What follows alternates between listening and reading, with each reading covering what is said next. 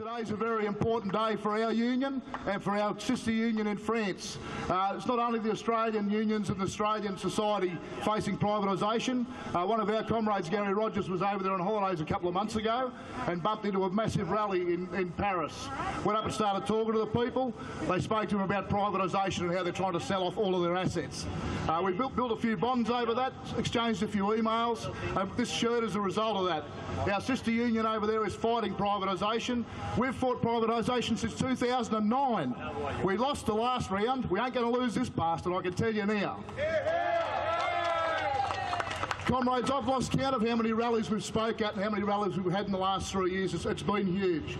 In some ways, Newman and Abbott have done us a favour. They've woken people up. People are starting to wake up and go, hang on, this isn't the way our state and country used to be. This isn't the way our kids should bloody inherit. This is not the sort of society our kids should inherit. We don't like mining companies running our country. We don't like media moguls bloody telling us how we should vote and how we should think. But that's exactly where we are, ladies and gentlemen. We've got Rupert Murdoch running this country, Gina Reinhardt running this country, go out the Surat Basin. I've now become a fan of Alan Jones, for Christ's sake. If you'd have asked me that 3 months ago, I'd have laughed my arse out. I think Alan Jones is a right-wing nutjob. But Alan Jones is our right-wing nutjob at the moment. We love him.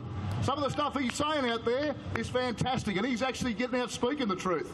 So I urge any of you today, listen to Alan Jones on principle. Maybe put your principles to one side for a couple of hours and listen to Alan Jones, because what he's saying at the moment is bloody groundbreaking.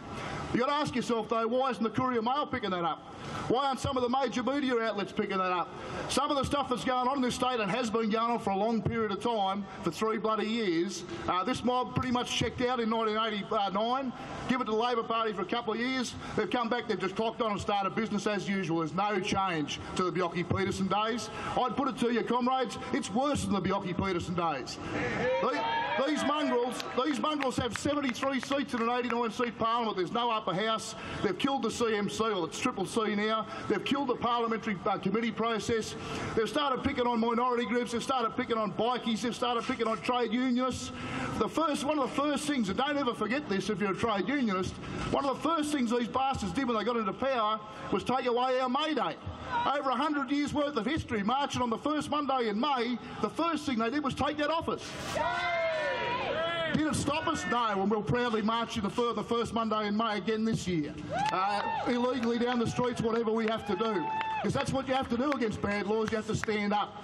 And I look around this crowd, I see a lot of familiar faces from the last 3 years, a lot of people standing out, a lot of new people that have had no idea about politics, no care about society, they just get up in the morning, read the paper, go to bed, are starting to wake up, and good on you, comrades, for doing that. Because we've all got kids, we've all got grandkids, we can't leave our kids and grandkids and future generations a society like these bastards are trying to impose on us.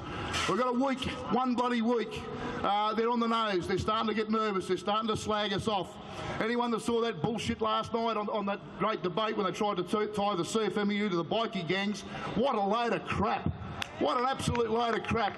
Hopefully Queenslanders are smart enough now to wake up to that crap and go, hang on, that's just bullshit.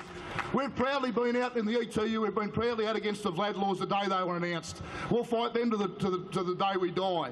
It's not just about bikies though, it's about everyone in this society. Read the Act, it's got nothing to do with bike gangs, it's all about us. Any group they want to deem an outlaw motorcycle group, or a group they don't like that much, under the legislation he's got the power to write that out and say, right, the ETU is the one we're going to target next, and we're expecting that, I can tell you, ladies and gentlemen. They don't like us too much for some reason. The asset sale message is starting to cut through, though. People are starting to work out, why would we sell $37 billion worth of our assets to Chinese, Singaporean governments, which will be the ultimate people that buy them?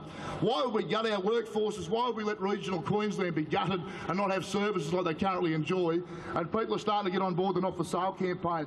I urge just before you leave, there's a stall over here to your right, or to my right, come over and have a look. There's some information there, some stickers, some campaign material. Put your name down to volunteer next Saturday. We desperately need people in polling booths to try and knock this government off.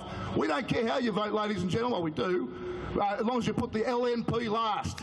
Put the LNP last, ladies and gentlemen, that's all we can hope for. Thank you very much for your time. Keep it up. 1 week to go. Thank you.